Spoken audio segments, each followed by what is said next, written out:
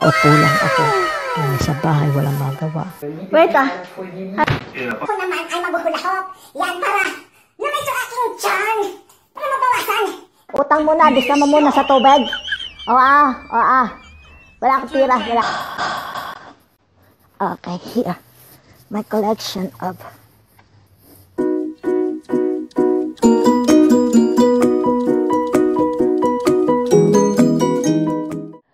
subscribe to my YouTube channel. Click the notification bell for more videos. Please like, comment, and share my videos. Thank you. God bless. It's me again, Nanay Maria from Belgium.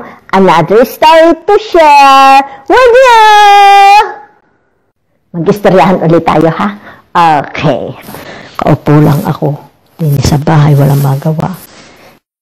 Alam ko na, para hindi ako mabagot sa bahay. Ay, ganito ang aking asawa, nagpapaseksi sa taas.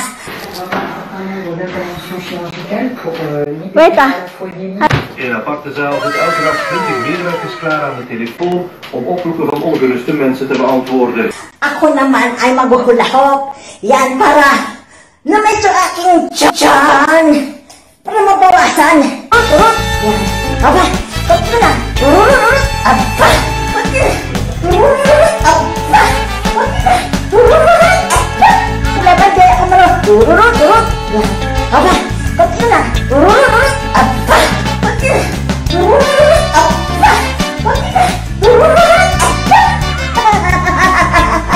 siguro mga ilang araw matututo na ako nito.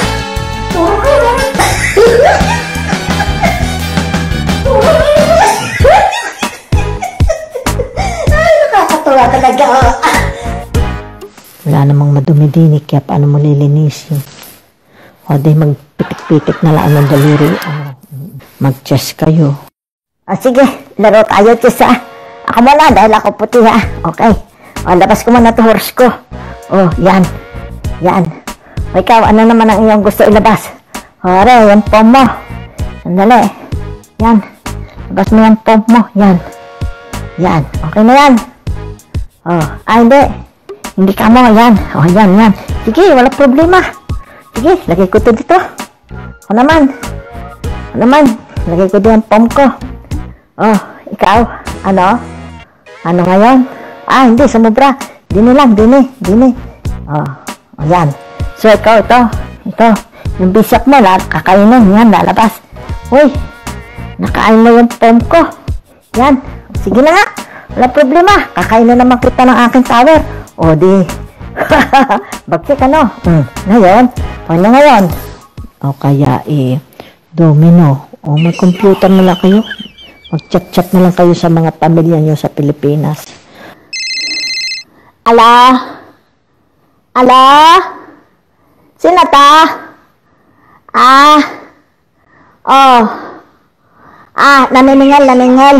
Ano sinisingil mo? Walang bangko, wala kami pambayad. Saka ka na bumalik. Pag-open ng bangko. Alin? Pa sa bahay. Ay, sa isang buwan na. Utang muna, disama muna sa tubig. Wala akong tira. Wala. Naksamot, di ko marinig. Yung sa tubig. Ganun din. Disama na lang muna sa tubig. Wala akong pira, wala. Kasi wala ako na mana. Wala na mana. Kaya 4 ako ngayon, okay? So, sige. Huwag ka natatawag dito, ha? Wow. Sige na. At ako na badang May pakita ko sa inyo, ha?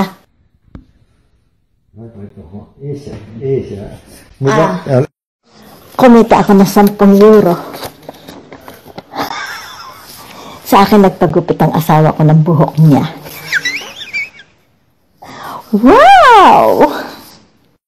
Ayan ang gupit ko kay Danny. Bagong gupit na siya. Ayan. Ganda na.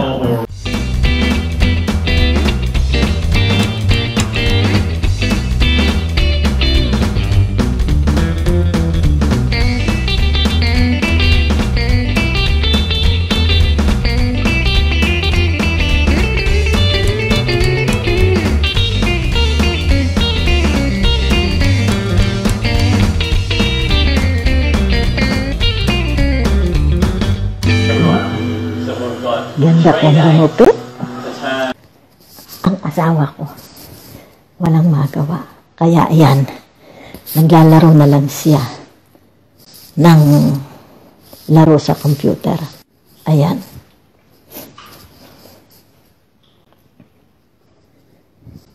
You know how to play that then, eh? Ha?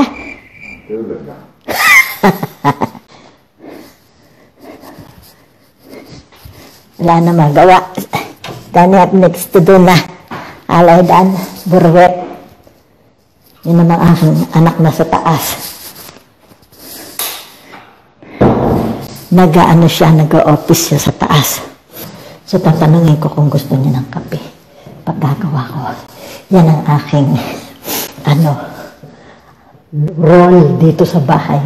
Ang magsilbi sa anak at sa asawa.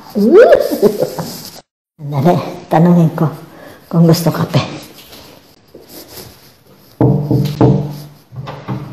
Gusto mo kape? Sige, sandali dadalhin ka ha. Sandali anak. Yan, gagawa ako ng kape sa anak ko. Dadaling ko habang busy siya. Ganda naman yan, sa bahay nagtatrabaho, nag-o-office. Kahit pa paano kasama ko anak ko. Ngayon yung anak ko, pag nagpapadala ng support sa Pilipinas, through bank, bank to bank, yan. Total sa bangko naman ang anak ko nagwo-work. Yan, gumawa akong cappuccino para sa anak ko. Dalhin natin pataas.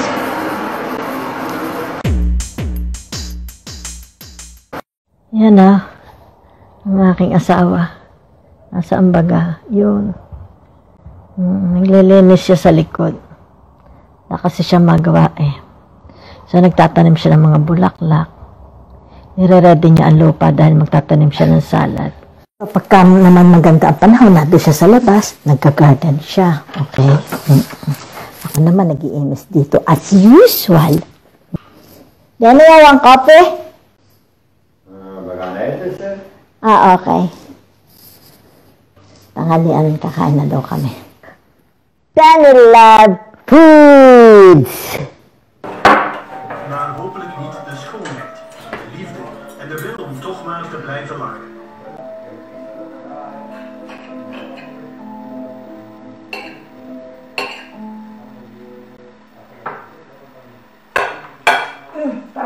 Ik heb hier een afspraak met Miranda Michielsen. In 2006 van je treft. Sociale assistenten, psychologen weg.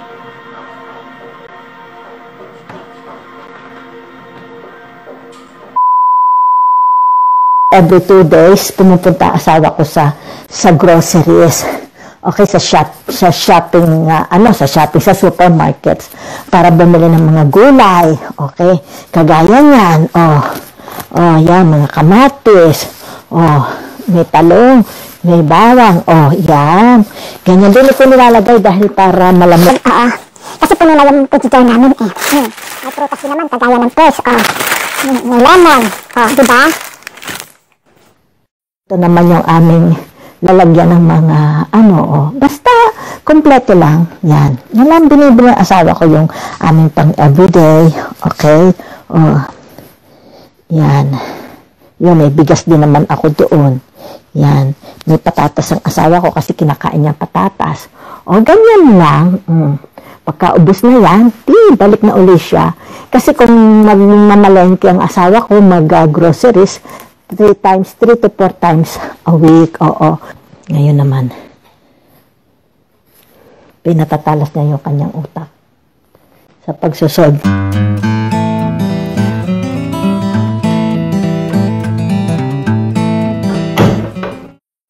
I want to show you something, okay? That makes me always busy. Okay, here. My collection of cactus. You see? I propagate them, okay? I propagated them. You hear the babies here, and there are more babies under. What else? Wait. There. And this one too, you see. And this too. They come from one tree. From this, you see, there's a flower. Okay, on the side. Okay. And then when they grow, I will cut them again and propagate. So that's here, another baby here. You see? So that's how I propagate my cactus. They are cactus. They can live outside. And I have also cactus that is indoors, okay? This is the kind of cactus that they need to be placed on the north window. North window. And that's the border. Where's the border? And that's the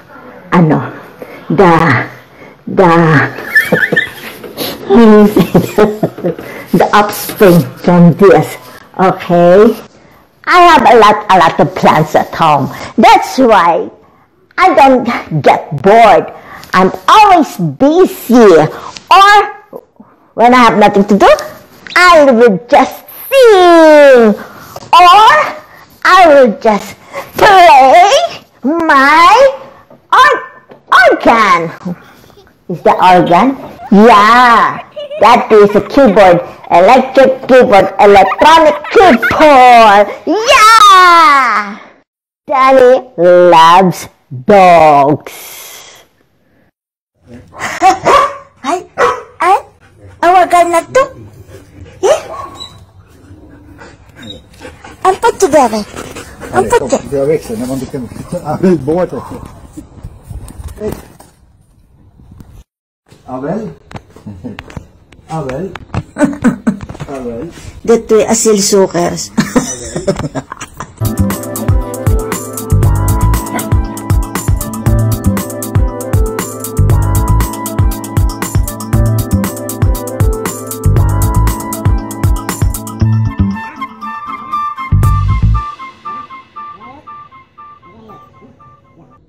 Berapa hanten nih? Aledan.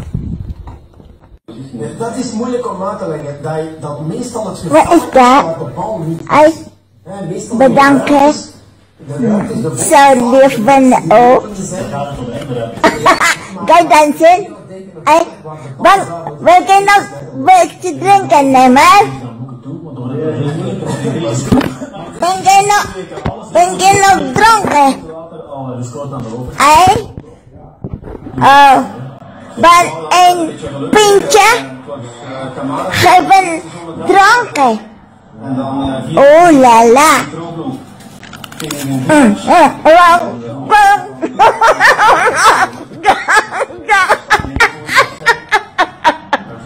So when I'm at home, I don't get bored. Okay, as much as possible, I make my day very productive. Okay. Kita mo difference ng panty ko noon, no? At saka ngayon, kung gaano kalaki. O, diba? Yan. Ganyan. Talaga may mga changes sa buhay natin. Siyempre, hindi ka naman palagi sexy, ano? Nananaba ka rin, no? O, kita mo, pwede na isok-sok sa ulo, o. Sandali. Subukan ko nga. O. Sinlaki na yata ng ulo ko. Ba? Pwede na pala siyang, Mother Goose. So talaga may mga changes sa buhay natin. Pwedeng tumanda tayo ng pagkataba-taba o kaya pagkapayat-payat, depende. Pero hindi na naman natin pwede isuot yung mga underwear natin. Nag-sexy pa tayo, ano. Siyempre, babagay din naman natin sa edad natin, ano. Yan. So ang aking, panty ngayon, abot na hanggang dyan. Wala nang glooming. Oo, glooming ba yun? O blooming. Oo. Natatawa ako pag nabili asawa ko ng mga panty ko. Ang lalaki. So, paano? Ano pa ang mga bagay na pwede kang maging productive ang buhay mo sa loob ng bahay? So, kagaya nito. Meron ako ditong white sage. Okay?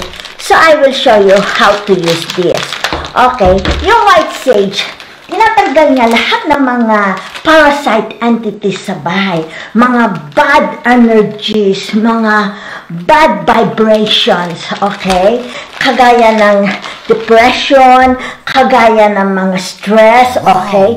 Ang bahay na absorb niyan yung mga energies natin. So, para ma-clear, i-cleansing natin, okay? Kung wala ka namang white sage, so ito siya, okay? Dried. Ang bango. Yan ang mga ginagamit ng mga Indians, okay? Kung wala ka naman yan, pwede naman bell. Yan. Binabasag mo ngayon lahat ng energy sa bahay mo, okay? Para yung zen ay mag-balance. Okay. So, sisilbihan natin siya. So, para makita ninyo kung paano ba siya ginagamit. Ito siya, okay? Kailangan nasa metal. Okay? So, ganito lang, ha? Kailangan talagang ang bahay mausok. Pausukin mo. Tsaka, huwag mo kalimutang buksan ang mga bitana at pinto para lumabas. Lumabas lahat ng mga energies, bad energies. Yan. Yan. Oh. Kain na! Tapos na ako! Kakain na anak ko. Yan, ganyan ha. Yan. Tapos sabihin mo, all bad energies, entities are not welcome here. Okay? You are not welcome here. You leave this house. Okay? I claim this place. Okay? Ganun lang. So, lahat ng mga energies, lahat ng mga multo, mga aswang, mga salagubang, aalis sa bahay mo. Okay? Kailangan na sample lang yan, ha? Kailangan mausok na mausok. Yan. Tapos, i-cleanse mo rin yung body mo, ganyan. Cleanse ng body. Kailangan mausok na mausok. Kailangan mausok na mausok. Yan. Para yung bad energy mo, yung iyong vibration, yung iyong energy ay tumaas. Okay? Kailangan mausok na mausok. Ito'y demo lang. Okay? Demo lang siya. Kailangan yan, ganyan. Para maging positive. Mararamdaman mo, yung energy mo ay naa-uplift, tumataas. Yan. Kumbaga sa naa-align ka uli sa universe. Okay? So, ganun lang. Okay? God bless you all. Love you. Hanggang sa muling video natin, ha? Salamat.